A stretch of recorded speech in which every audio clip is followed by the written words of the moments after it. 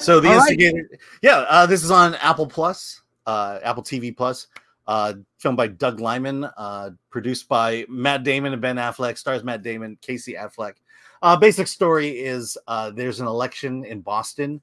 The mayor is about to be reelected, and during the reelection celebration, a lot of donors come in to donate donate money to the mayor's cause. A lot of this is all done in cash under the table, and these guys hire Matt Damon and Casey Affleck to rob the celebration party, take all that money, and it's a heist movie.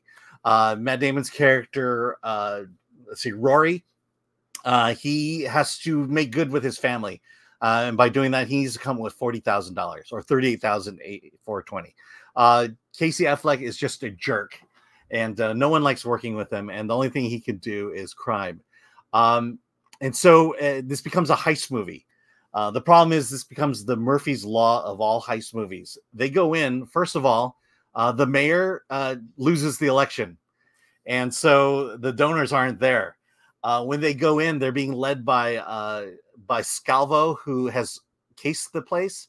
Well, he didn't do a good job because they get lost. All the notes that they have about maneuvering through this building, they're completely wrong. And also when they finally get to the safe, there's no money there because there's no donations. And because they're lost, they wind up coming face to face with the mayor, who's played by Ron Perlman, and they decide they're going to salvage the situation, and they're going to rob him. And they rob him of a valuable bracelet that he has.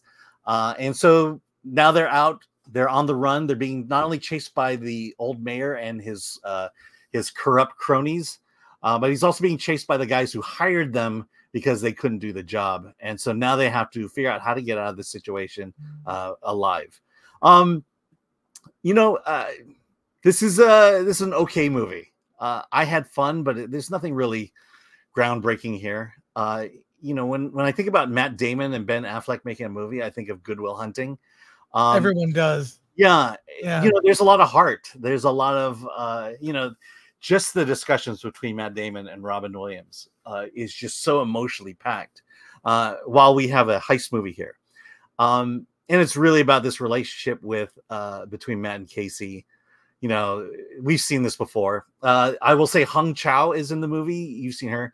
The reverse is true here. You usually see her as uglified in other movies. She actually looks pretty good in this movie. Looks pretty normal in this movie. The only issue I have is her name is Dr. Rivera. So again, they've given an Asian actor a Hispanic name, and I don't understand. And I feel like this is a trend going on. Aside from all that, I think, if you have Apple TV Plus and you just want to sit down and unplug your brain and have a decent time, this is a good movie. Ving Rhames is in the movie. He plays a heavy, always good at that. Alfred Molina's in the movie, always good. Ron Perlman is the evil, corrupt mayor. So it's a solid movie, but it's fairly lightweight and deserves to be on Apple TV Plus. I'll tell you this, based on solely the poster, it's wildly uninteresting. Yeah. I mean, look how basic it is. Yeah. Hey, look, it's heads and a title.